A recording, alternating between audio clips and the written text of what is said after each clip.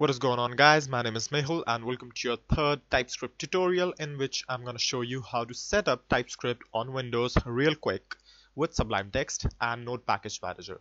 So first things first, you'll need Node to work with this, and if you haven't installed Node yet, just go to nodejs.org and it will show you the latest stable release it has. So currently it has 5.6 stable, and just click here and download the setup, and once you're done you'll get something like this.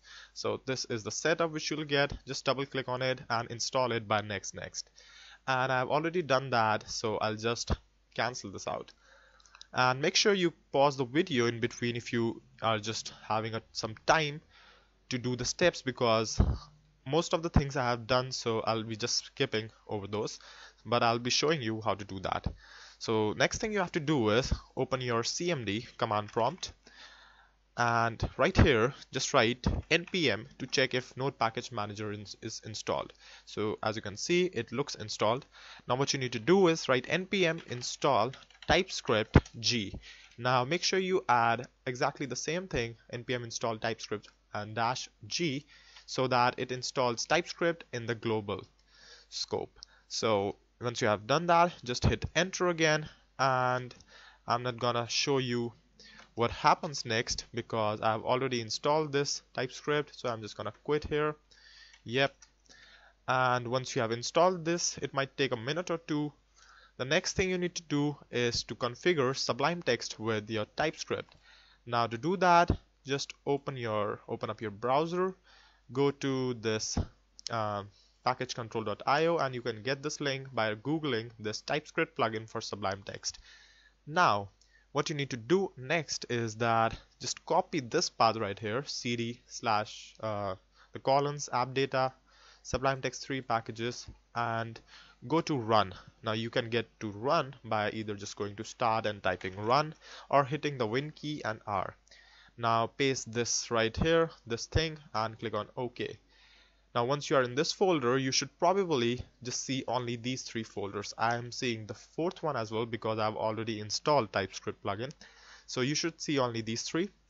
And once you are here, just right click anywhere and click on this git bash here.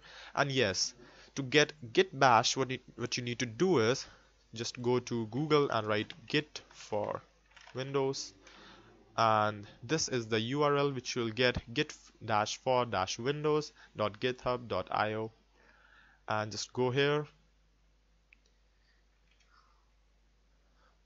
And I might have some problems with internet connectivity right now, I guess.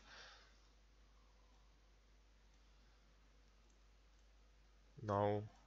Okay, so it was working, but alright, so once this page opens, just download this git, and what we need is the git bash right there.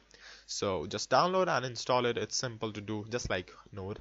So once you are done, go back to your directory, right click, and you'll see this option git bash here, and just open it. Now the next thing you need to do is just copy this line, the second one, right click, copy, go to your folder again, or git. I have two open right there. Right click and paste again. Now hit enter, and as you can see, it shows me that destination path TypeScript already exists because I've already installed that, but for you it will show a bunch of installation lines or something like that. So once you're done with that, to check if your TypeScript is perfectly installed or not, just go to your CMD again and write TSC. If you see something like this on writing TSC, then your TypeScript is installed in your computer.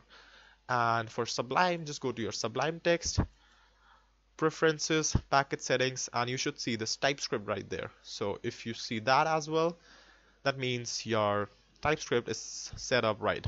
So that's all for this one, and in the next one I'll be showing you how to set up TypeScript a bit better for the development purposes. So that's how you just basically merge all the files together and get going. So thank you for watching, and don't forget to subscribe.